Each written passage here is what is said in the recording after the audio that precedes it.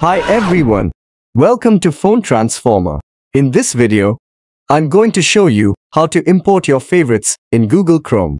If you like this video, please hit the like button and subscribe to our channel for more tips and tricks. Step 1.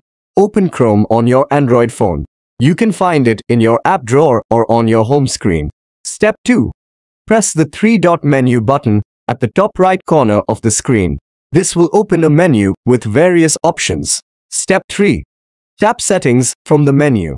This will take you to the Chrome settings page, where you can customize your browser preferences. Step 4. Look for the sync option under your account name.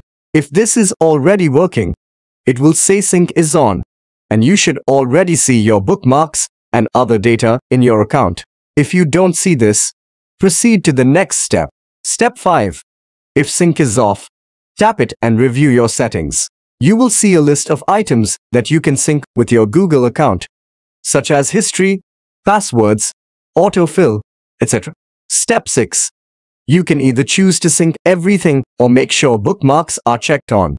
This will enable the sync feature for your favorites, and you will be able to import them to your Chrome browser. That's it. Thank you for watching and see you in the next video.